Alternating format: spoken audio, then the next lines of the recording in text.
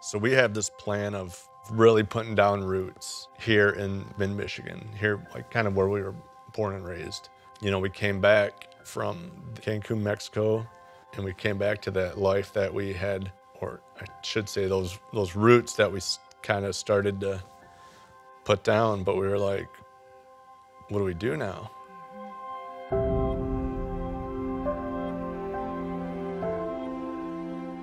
Historically, Back to Back has been doing orphan care, which is so needed in so many areas. But if we can care for the family before they become an orphan, the chances of that child then having an orphan child just diminish tremendously because we've supported their whole family. They've grown up in a whole family. Then 5 or 10 years down the road, you'll kind of see the fruits of your labor. It's like what Riv says, you grow, you serve, and you go. We started going to Riv together and grew. We served, but then, then it's a go. This whole time we've been talking about what's next. The next step after summer staff is full-time staff. So we're kind of sitting down with them and they're explaining what it looks like for a full-time staff member. You're essentially an employee with Back to Back. We got the kids and they're kind of going over our life with us. What do you have? Do you have houses? Do you have kids, obviously? Do you have debt? Do you have student loans? Like, what's your life looking like because you're about to leave it?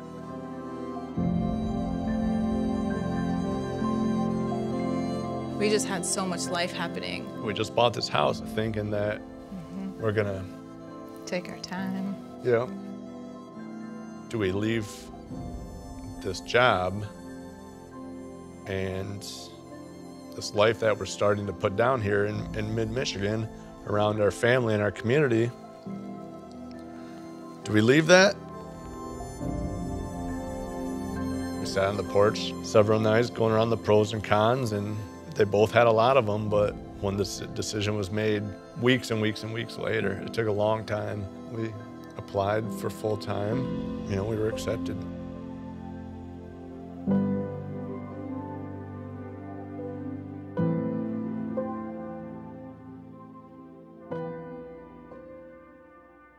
Some things have been very hard transition-wise, like for the girls, like when we left our Grand Ledge house, we had garage sales, they were selling their toys.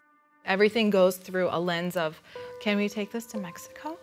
Our friends in Mexico, they don't have a mommy, so it's okay, I can get rid of this. And just like watching like their little brains figure out what does it mean to like pack up and leave and go serve. Some really hard days, that helps push me through because I see my kids saying, I will give up my things to go help these children.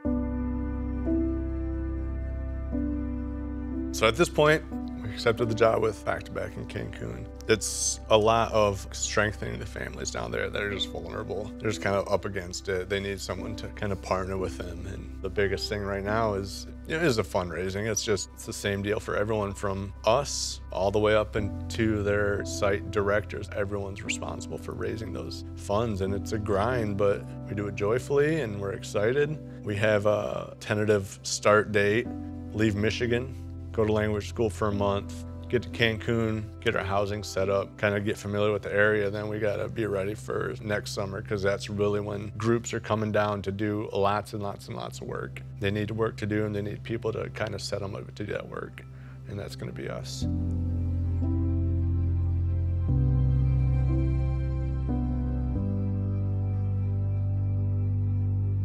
Everything always for me goes back to like when I went on my first trip. I just remember so clearly like just standing outside at the Palapa where we would do like outdoor worship and just feeling like the sense of home and just peace. God, break my heart for what breaks yours. And I prayed that. And in this time, there have been days I'm like, I take it back, like unbreak it, because it's too hard some days. But the fact is that my heart was broken for the orphan in Mexico, and like I couldn't make that go away. No matter what job I took here, or job Ian took, or what house we bought, what lake we lived on,